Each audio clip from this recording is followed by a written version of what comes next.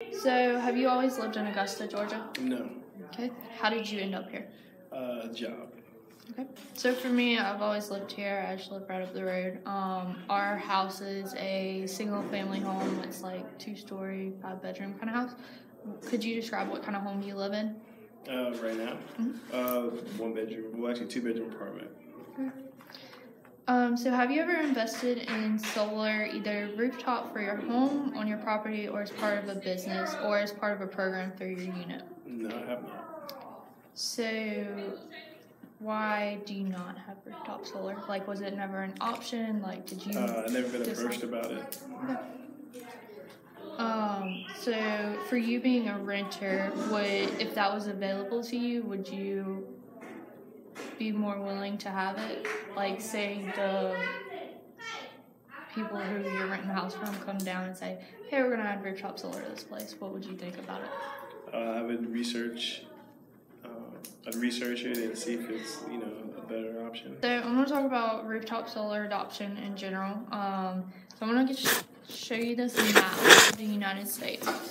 And I want you to put an X or circle wherever you think rooftop solar is mostly adopted.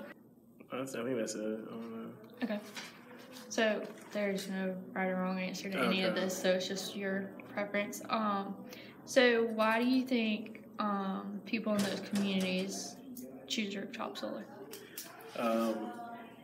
One, I picked California because I know they're always trying to be very techy. Texas, I've actually been there, so I've seen it before. Georgia, I've seen a lot of solar use with agriculture, so that's why I picked those. So what kind of people do you think live in those communities? I say rural area farmers or just people who live in the country. Okay.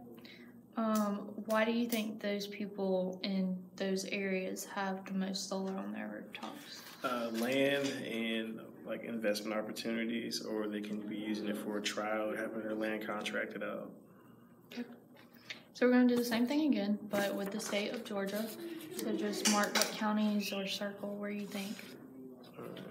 This is Tifton, right? Right, I think. Right there, okay. And then, I think that's it. Okay, so why do you think those counties are different from Augusta? Well, I've actually been to those counties when I worked for Department of Ag, and I've noticed when I had inspections for cattle or any type of large farms that they had solar over there. Okay. So what kind of people do you think live in those counties? Farmers. Yeah.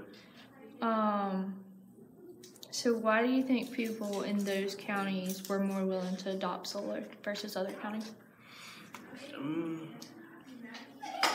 I guess maybe the opportunity.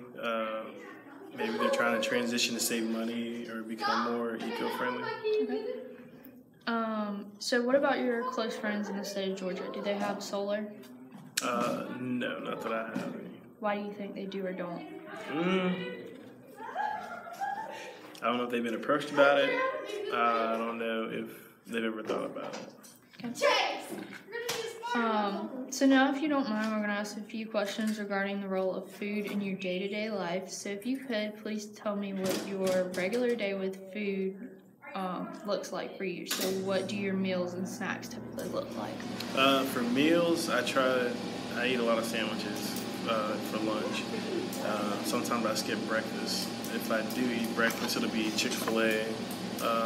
Dinner, I try to have some type of salad with it. That's pretty much it. Okay.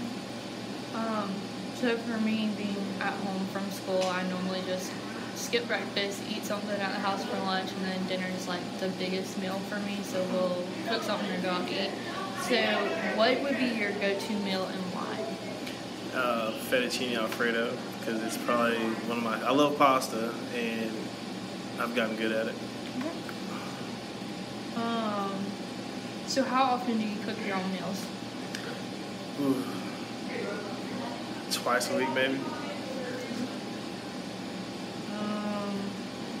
So being that you are the only person in your house, you're probably the only person that makes the decisions about food.